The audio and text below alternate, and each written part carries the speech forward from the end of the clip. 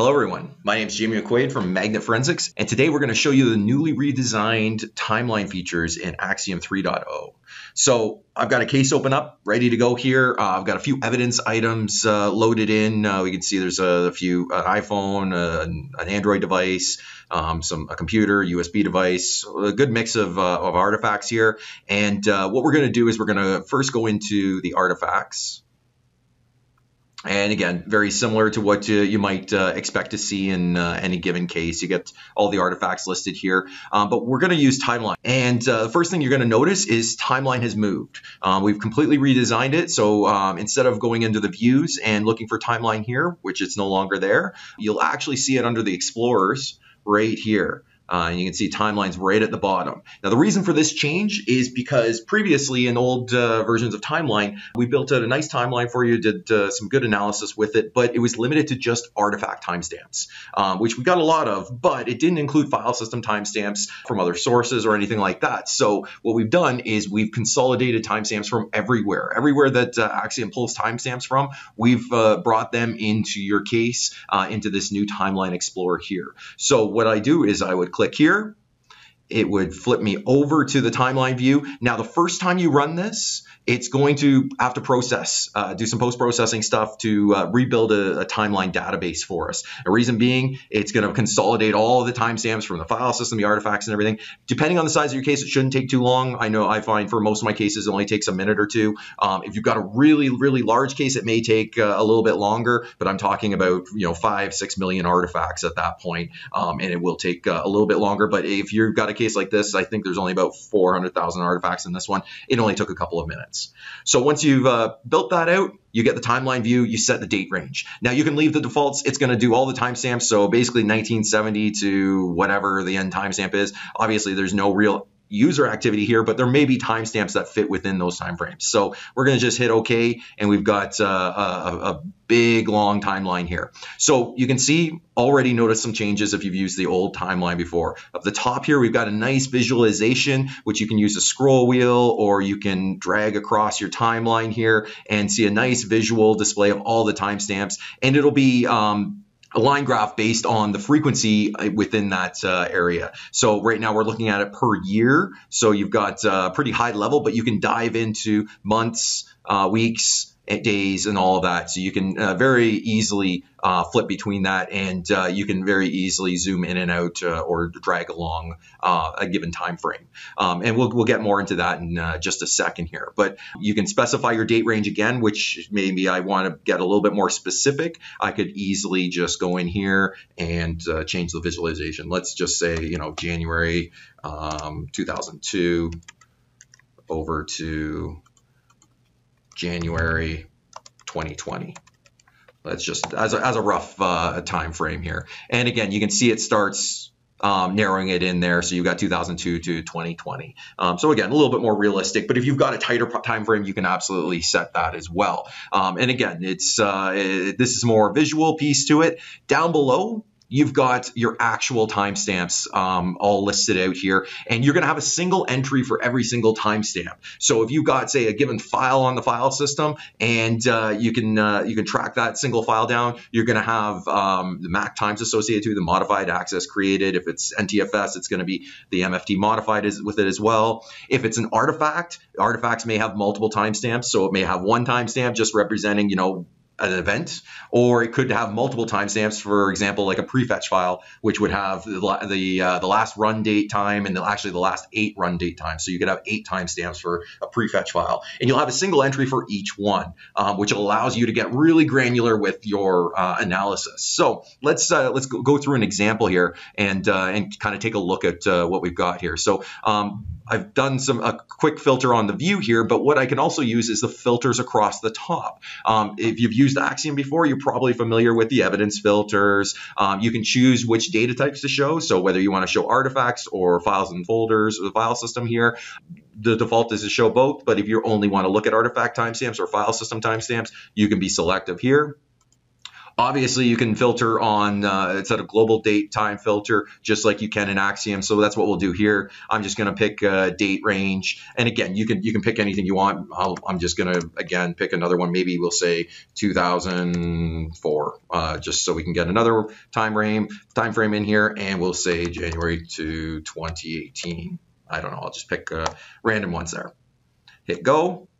And it'll apply that filter here and allow us to narrow in on a particular date and time. Again, you could be picking a time frame of just an hour or a day, a week, month. It's totally up to you. I'm picking a very broad one for this this example here. So now we've narrowed it down here, and we've got 2004 to 2018.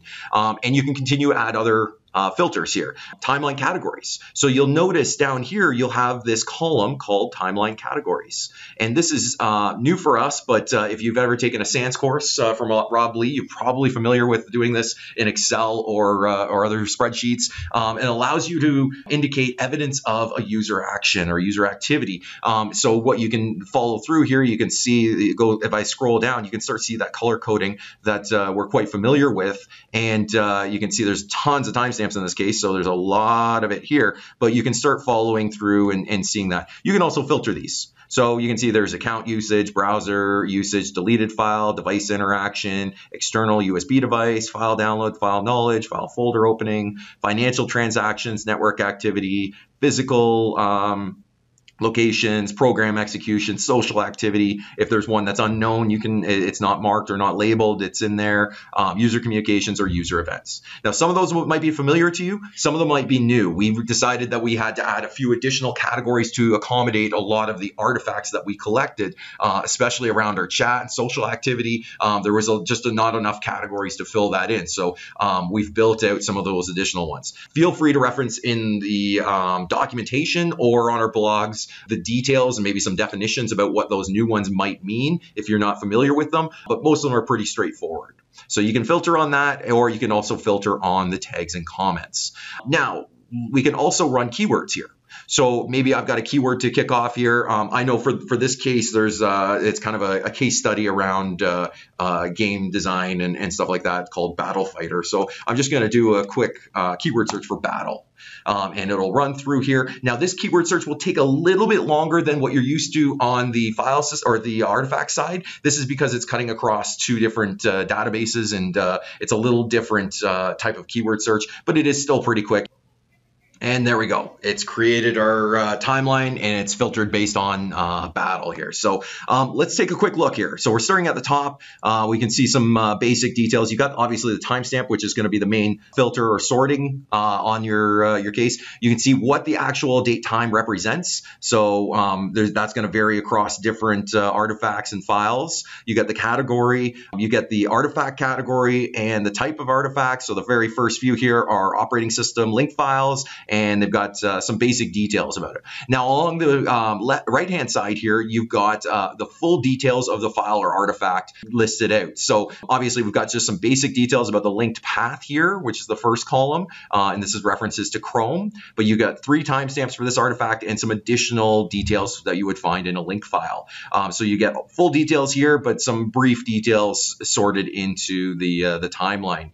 And you might notice that there's 3 timestamps for this given artifact. We're only focused on one. We're on the second one here, but you can filter or you can jump between them. There's 3 timestamps. So I can see across the top here, here's the one I'm on, but there's a grayed outline here and a grayed line here representing the other 2 timestamps for that link file. And I can just hit next and it jumps over to that other one, or I could hit back and back again, and it jumps between them. So if you found a given file of interest, something that's exciting or important to your case, and you say, okay, well, that's good. Well, what are all the other timestamps for this file or artifact? That could be really helpful for my case and showing me what is important. Okay, so now additionally, as we scroll down here, we can see there's a few other browsing-related stuff, file folder opening evidence, and you can see if they've got a preview, it'll preview the document pictures.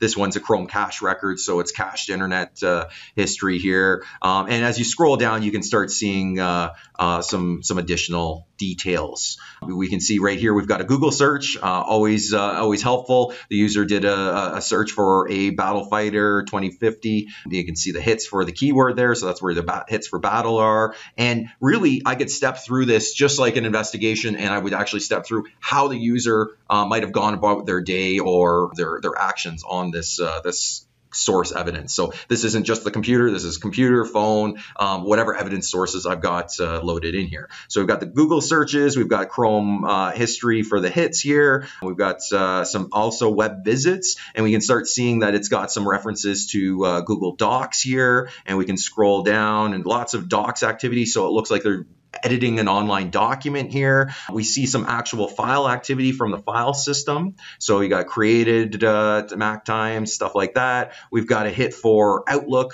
live.com webmail here. So still using Chrome, they're accessing Outlook. We've got some Android Facebook messages here, and you'll be able to actually see the text message. You can see the reference to Battle Fighter and the conversation going on there. And then further, a little further below, you get the details to it. And again, we're just going to follow through. We got some user communication, some more details about the chats, back to the browser usage. We've got some cache records from Pinterest. So the user was looking up Special Forces details here, probably related to research for their Battle Fighter game. And then we can keep going. We're back to the Google Docs. We haven't actually been able to preview the document yet, but if we keep going, we should be able to see that as well. We can see there's a Word document reference and an untitled doc being created. And you can see there's the actual preview of the document. So you get the actual text of it. You get the details from it there as well. And again, back to OneDrive, we've got editing Office documents, and we can start seeing some more user communication. There's some Android Facebook messages here. Again, conversation going on, some emails between them. This is the users sharing out over Gmail, the ability to share the Google Docs that he was working on. So again, really helpful to investigation. You're starting to track down what was going on. Some more doc activity, and you can see there's additional emails going on, more document browsing activity. So we'll keep scrolling through here. And now you start getting into the OS artifacts. You've got a reference to a PDF document for that Battle Fighter. So I'm assuming the user created a PDF document here. We've got link files referencing the actual PDF. So you've got some additional timestamps around that. You've got Chrome downloads representing the actual PDF being downloaded through Chrome. Jump lists referencing it, more file system timestamps, zone identifier details along with the PDF document there.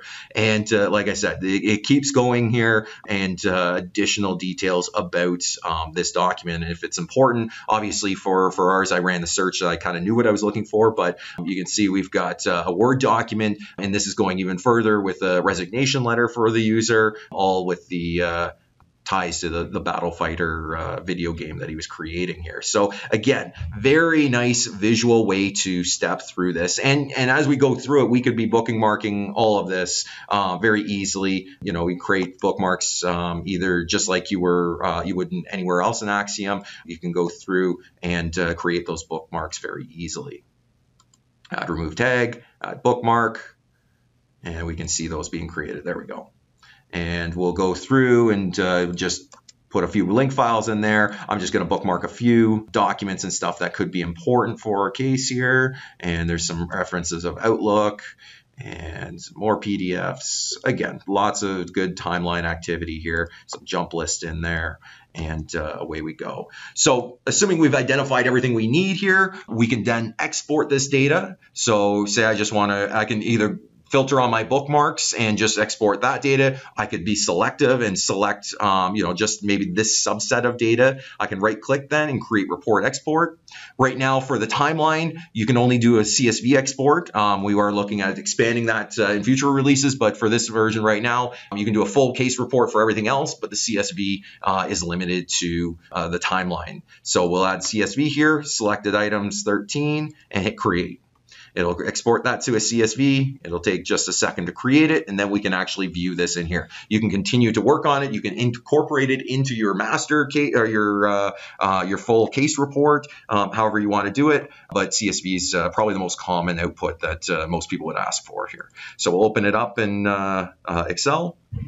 And again, most people are familiar with this. You can get a nice CSV export of all the details that you might want to go through here. So very helpful. That's timeline in a nutshell. We're really happy with how this has changed. It can allow you to view all the timestamps across file system artifacts, and the amount of timestamps we get in our artifacts is significant. So you'll see a ton of different timestamps there, and the ability to manipulate this and filter and sort this data through is really exciting. So give it a try in your next case, and I'm certain you're going to be really excited to play around with it. So that's everything I've got. Thanks for watching.